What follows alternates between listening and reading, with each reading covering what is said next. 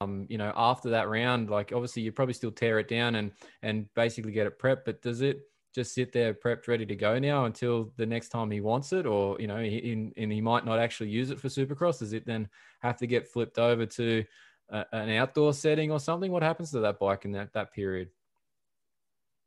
Yeah, after the crash, I still tore the bike down, still rebuilt the engine, and did all that. And then the following weekend, I still traveled to, I think it was Daytona the weekend after, and I still rebuilt the bike and got it as if you were racing.